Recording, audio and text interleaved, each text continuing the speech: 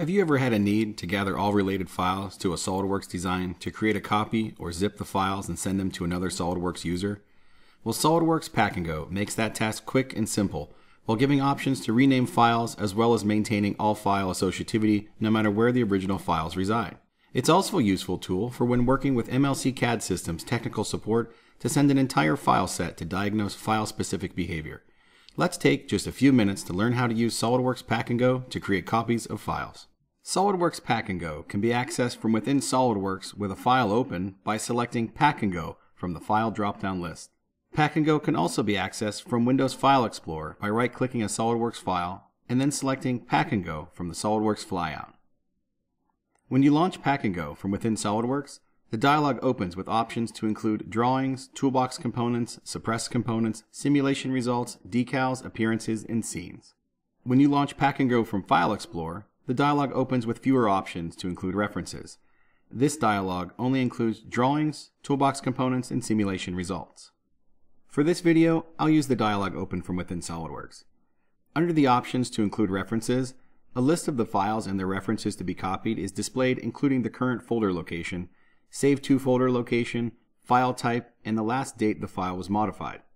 Directly under the file list, Pack and Go summarizes the quantity of files to be copied based on your selection.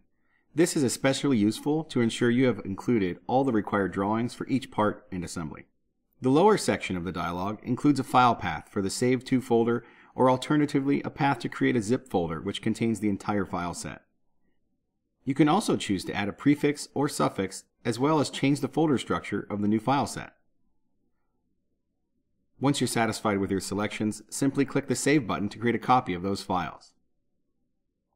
You can then open the copied files directly in SOLIDWORKS, which includes the updated file references.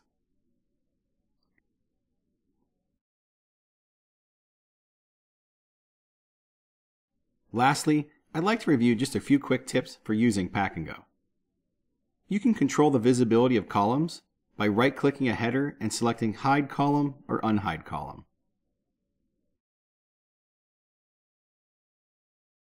To rename a file to be saved, double-click the file in the New File Name column and enter the new name. Just note that the file name must match the source's file extension type. For example, a part file must remain as an SLD PRT file extension. The File Locations button can be used to add contains or where used file locations to ensure Pack and Go is searching in the correct folders for the file references. And one last tip, you should only use Pack and Go for files in PDM when creating a copy of files to outside the PDM vault. To create copies for files within PDM, use the PDM specific tool Copy Tree to maintain PDM file references and version information specific to the PDM vault. Now that you know how to create copies of files including their references, get started using SOLIDWORKS Pack and Go to create copies of existing designs to reduce time spent recreating that data, or share a full file set to other users including MLC CAD Systems technical support team.